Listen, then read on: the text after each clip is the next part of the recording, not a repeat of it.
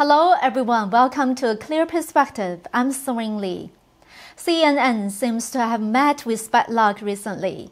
The famous hosts and producers who created fake news in the past have resigned or been charged one after another. Chris Cuomo, former host of CNN's highest-rated show, was fired and is preparing to file a lawsuit against CNN.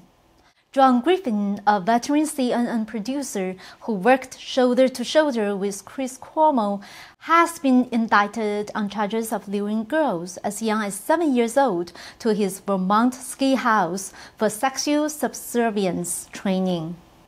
Meanwhile, Fox News anchor Chris Wallace, who first announced Joe Biden's victory in Arizona on election night last November 3rd, has left Fox.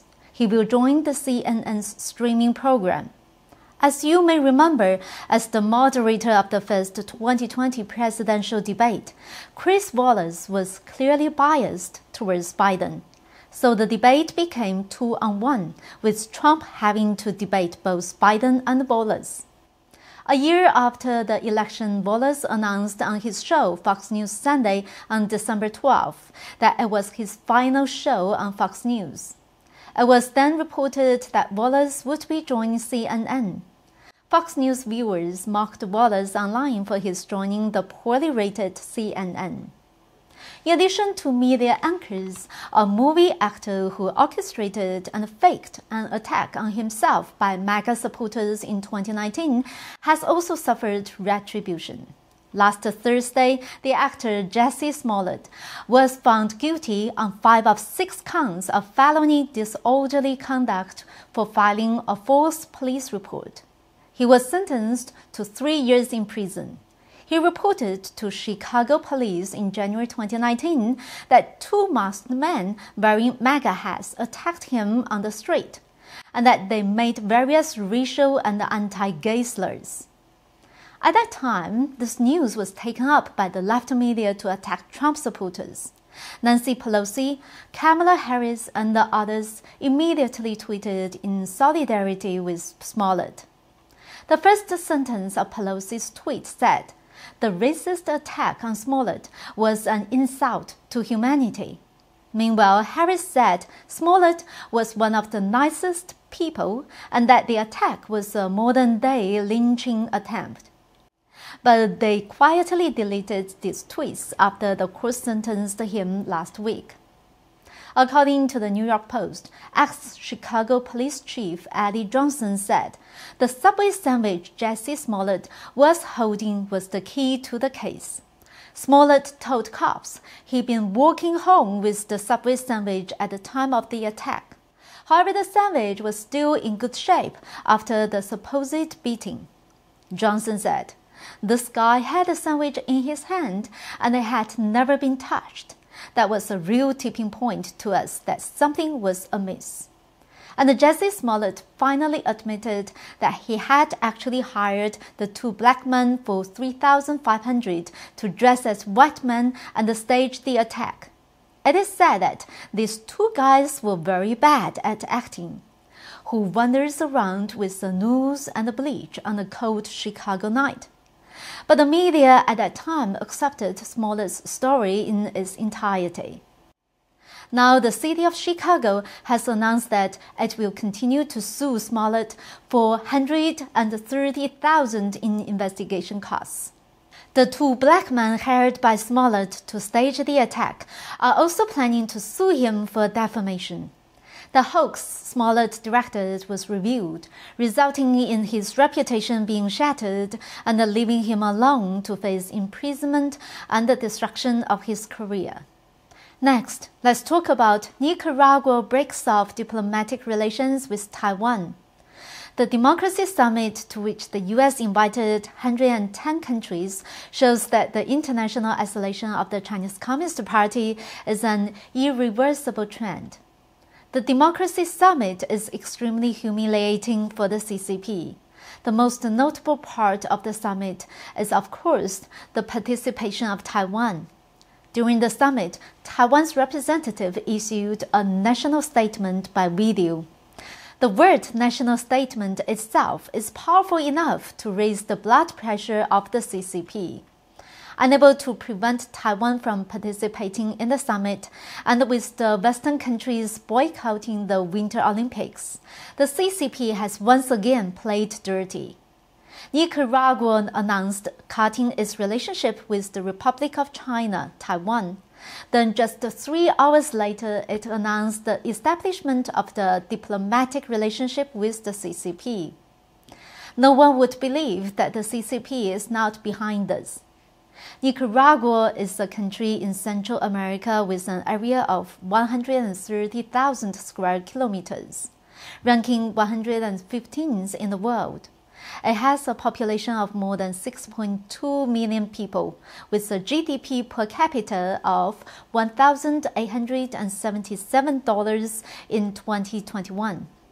It is an undeveloped country. To maintain its relationship with Nicaragua in the past, Taiwan provided a lot of financial aid and major construction assistance. The most famous one is the $30 million donation Taiwan once made to help build a large baseball stadium. In 2019, the ROC Taiwan government provided a $100 million loan to improve livelihoods and infrastructure. Taiwan is the 5th largest export destination for Nicaragua, and this is the second time that Nicaragua has broken off diplomatic relations with the ROC government. The previous one occurred 36 years ago. It is very interesting to note that both occurred under the same Nicaraguan president, Ortega.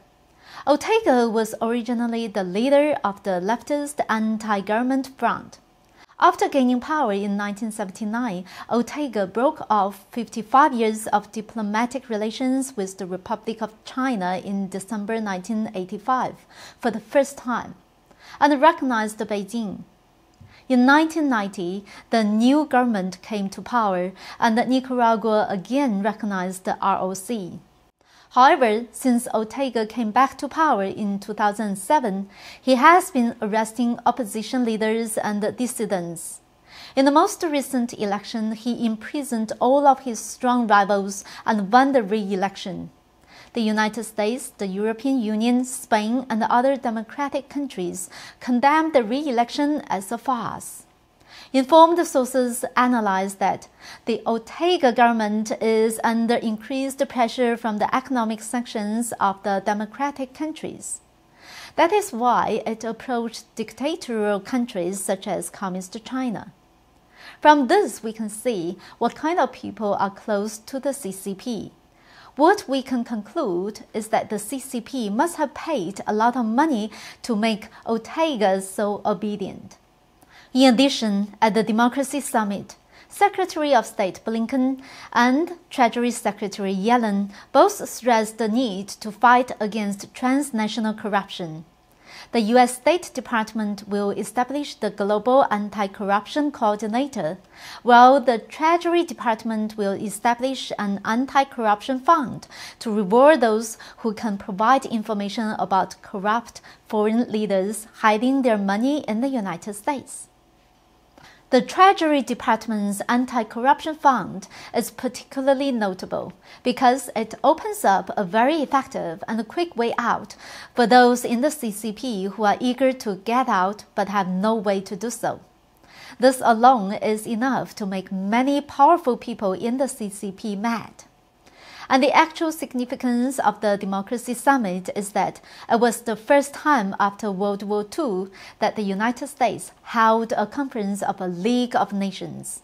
The conference not only has an agenda and a constitution, but also has the power for actual implementations. The U.S. has already announced sanctions against officials in Xinjiang, and recently it imposed new sanctions against Shantung Technology.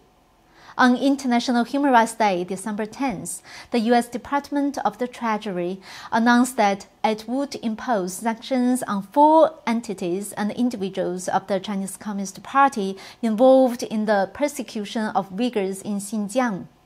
Among them is Shang Technology, also named as Sense Time Group, which is engaged in monitoring Xinjiang Uyghur. Under the sanction, U.S. individuals and companies will not be allowed to invest in Chinese companies. If such sanction mechanisms are established and become permanent, and if such conferences are held annually, it could in fact become another large international coalition outside of the United Nations. The purpose is clear: to protect the world from the subversion of democracy by autocracy. It's meant to maintain the established world order. Therefore, the United States is actually trying to bypass the UN and establish a completely self-directed and more efficient international platform. Perhaps in the future, we will see this mechanism playing an increasingly important role in the Sino-US competition. The whole world would slowly get used to the dual system of the UN and Democracy Summit. Well, that's all for today. Please help us by subscribing, liking, and supporting this channel. Thank you for watching, and I hope to see you next time.